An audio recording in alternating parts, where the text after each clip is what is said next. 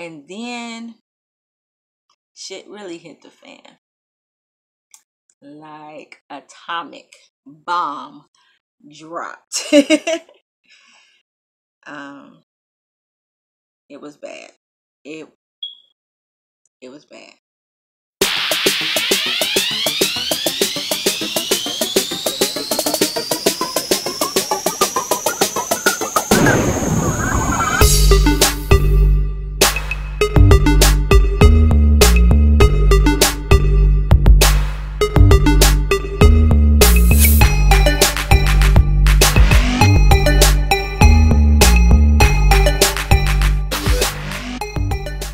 Hey everybody, it's me, Mrs. M. Padilla.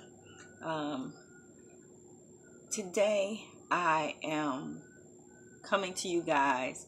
I actually have been put on semi-bed rest because I've been having a couple of issues with carrying this little baby, but nothing like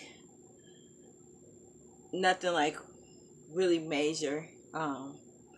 Can't well It's just been a ride, a rough ride. We've had to go to the emergency 3 times, but thank God there was nothing like seriously majorly wrong with me or the baby.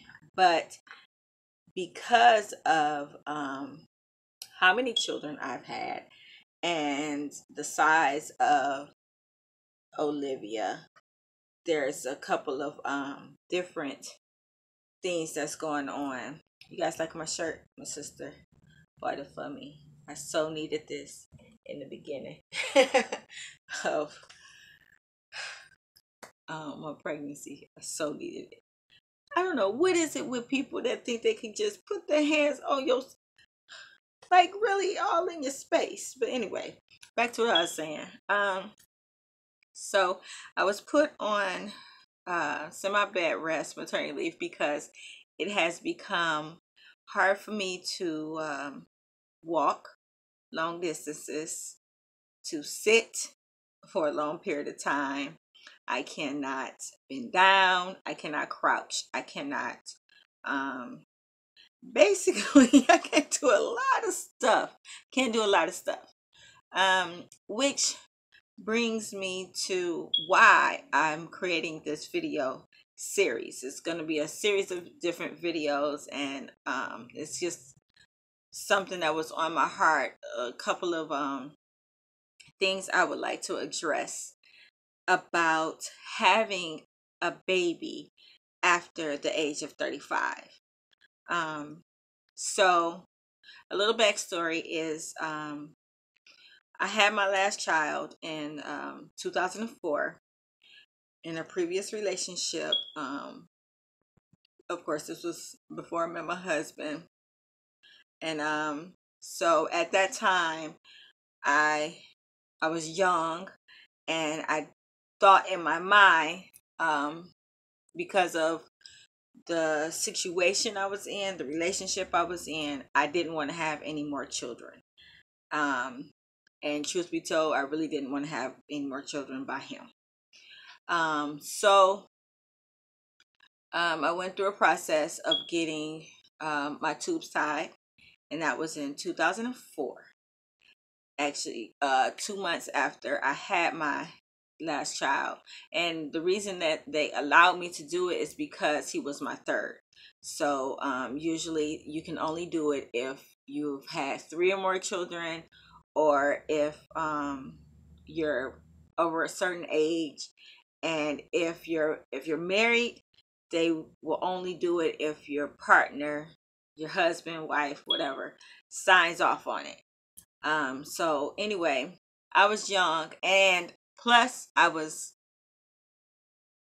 say I was peer pressured into doing it, because back then I did do a lot of things to please other people. I did do a lot of things that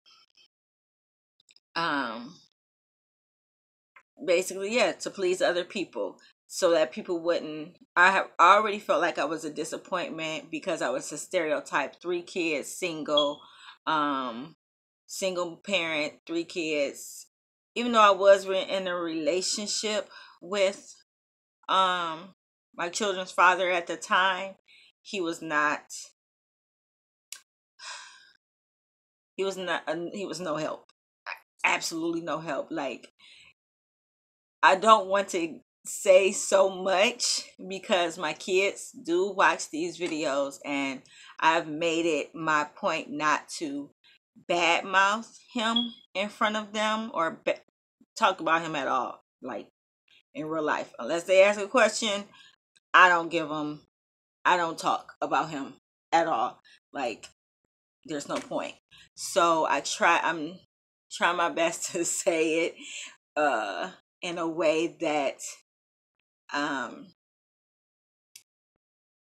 anyway, I was a single parent. I was a single parent, and I just didn't want any more children. I got my tools tied. And a couple months later, a year later, I met my husband. And even at that time, I still had 3 kids. My youngest was a year, so babies were not on my mind. Anyway, so fast forward to me getting married, and my husband and I talking about having children. And I don't know how many of you guys are spiritual, are Christians, whatever, but I believe in the power of the Holy Spirit. I believe that God speaks to you. I believe we both believe that we believe in the prophetic. We believe that God gives us these desires, these wants of our heart. And so one day, God, well, I think it was, so I was sitting in church, and I saw my husband. Now, he had never said anything to me about having a child before this. He didn't. He didn't speak about it. He was just being a dad to 3 children that was not his, and he just embraced that, which I would literally give a big ups to him, because he was in his early 20s. He was like 22, 21, 22. And it takes a big man to do that, to take on somebody else's children, to love them as they were his own at that age. Like, and that's another reason why I was attracted to him, because he was very mature for his age at times. But anyway, so he was going around the offering, giving our offering, and when he hit the corner, because where we sit, it's like we sit right directly, like 2 seats behind our bishop and our pastor. So, and we sit on the edge of the main aisle. So when he was coming around, like literally, I saw it clear as day, him holding a little person's hand, coming around, smiling down at him. And I remember the look of, it was a little boy. And I remember the look of this little boy. He looked like he was the son of my husband. And I'm like, I was taken aback. And by that time, when the vision left me, Jose was sitting next to me, and I was like, you won't believe what I just saw. You just won't believe what I just saw. And so I told him, and I told him what I saw. I said, I saw you walking around with, and I knew it in my heart. I was like, our son. And at first he looked at me all kinds of crazy. And then later on that day, he confessed that it was a desire of his heart to have his own child. So, didn't really too much. I mean, it was on our mind. It was on our heart. But at that time, I can't give him a child. So so we stepped out on faith and we said, okay, God, if this is your will, let us know. And it was so funny because at that time, my friend, who is the mother of my godson, my friend, she came to me. She just showed up at the house one day and she had a bag in her hand and she said she was taking a nap, and then God just woke her up out of her nap and told her to go and buy us something. And when she came to our door, why did she have a baby bag? It was a blue bag, and inside of the blue bag was a baby onesie, a bib, and I think it was a bottle. And she said, God said, give this to you. So it was like confirmation. Okay, God said we are going to have now, like, she just showed up. Like, we didn't discuss this with anybody. I don't think we didn't discuss this with anybody. So she just showed up and said God told her to buy this for us, and she gave it to her.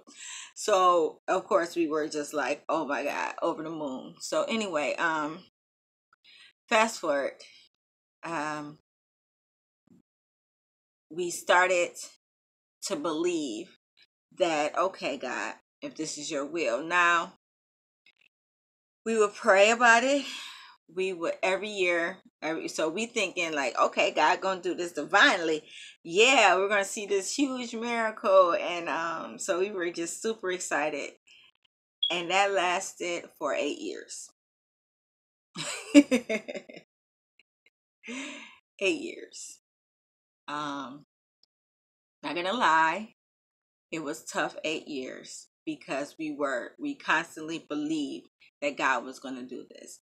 We constantly got confirmation. We constantly got words, like people who didn't even know us.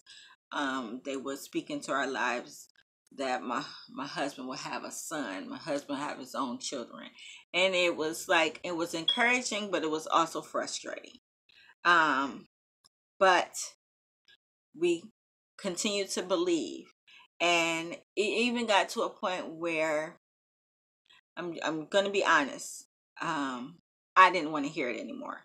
I didn't want to hear the promise. I didn't want to hear the prophetic word. I didn't want to hear people saying, "Oh, you're next," when somebody got pregnant and stuff like that. It got to that point where we were like, because first of all, we couldn't afford at the time. We could not afford to get surgery to reverse. We couldn't afford IVF. So it was like, that's why we believed so wholeheartedly that he was just going to miraculously let this happen. So fast forward to 2016. It was the year of acceleration, 2016.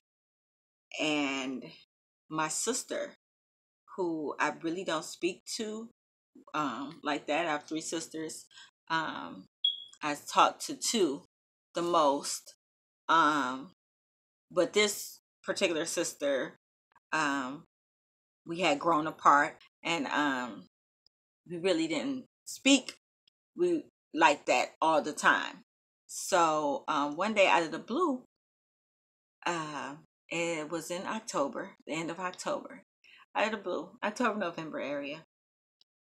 And she said, "Hey, are you and Jose still trying to have a child?"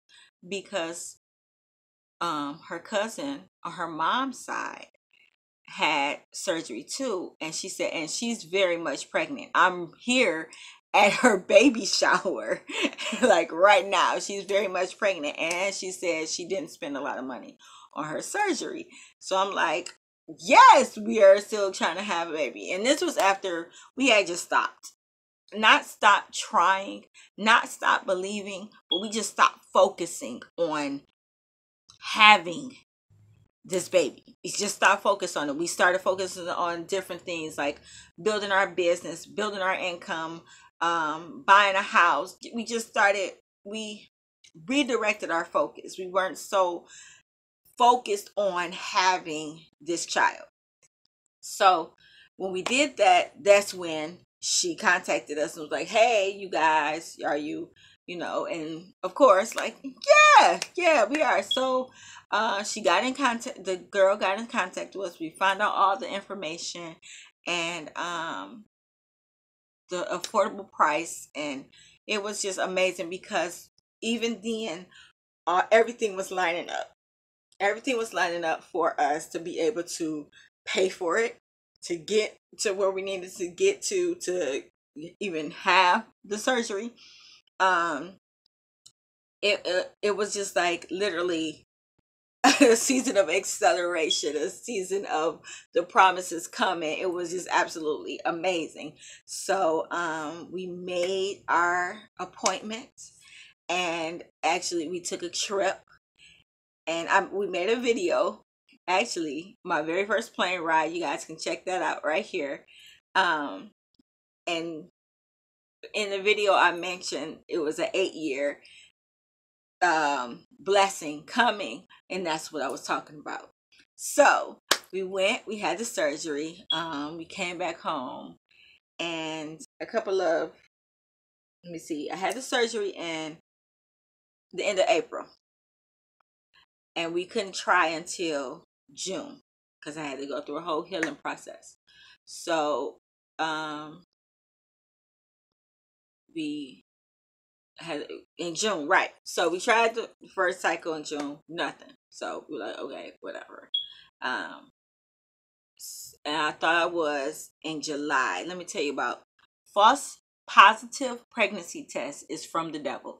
Like seriously. So we got a false positive in July, I think it was, and but then I started bleeding like 3 days later because my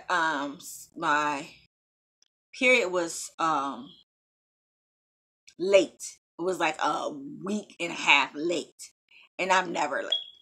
I know that's TMI. I'm sorry, but you get the gist of it. So then we got the positive. So we like, yes, it was an at home test, and he's like, yes, we pregnant, whatever. And I told him, and then the next day I started bleeding, and so it got worse the day after, and we rushed to the hospital. I mean, I was crying because I thought I was miscarrying.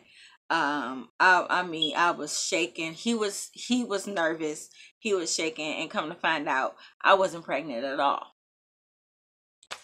So then began the downward spiral.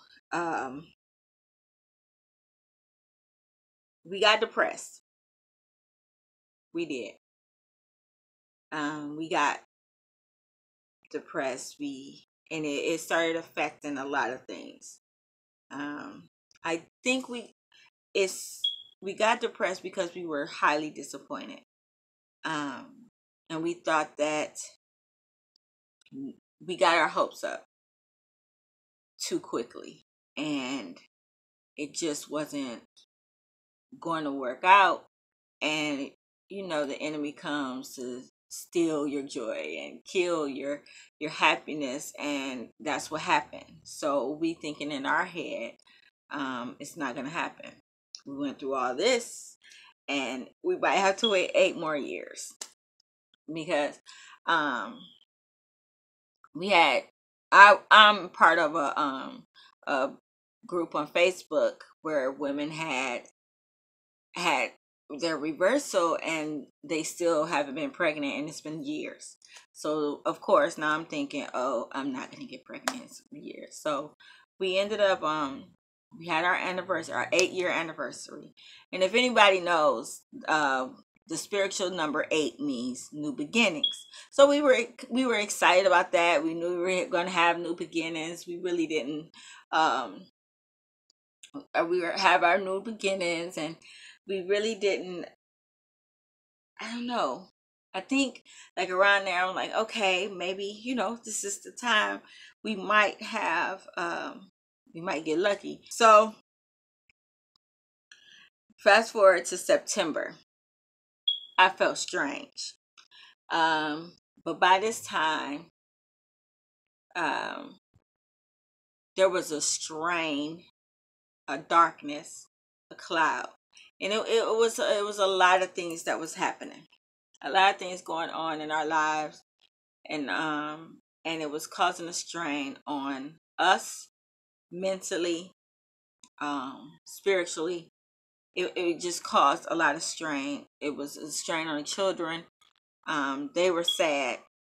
We hated coming home. Um, it was a bad situation, bad season. Um, and then we found out we were pregnant,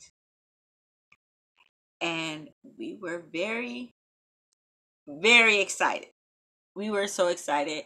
Um, I think when I first found out, I was more excited than he was. Well, because he don't show excitement like I show excitement. He was excited because I could tell he wanted to tell everybody. So we waited, because we didn't want to. No, I didn't wait. I know I told particular people, mainly the ones who were closest to me. I know I told my mom. I told my sister. Um, the sister I'm closest with. I told my mom the day I found out. I told my sister the day I found out. I told my best friend the day I found out. And the next day I told my big sister, Shamanda, my big sister, my big spiritual sister. I told her because she had been praying with us, and she had been, she is also waiting on her promise as well. And I'm excited. I'm not gonna say anything, but I'm excited for her. But yeah, we told those closest to us.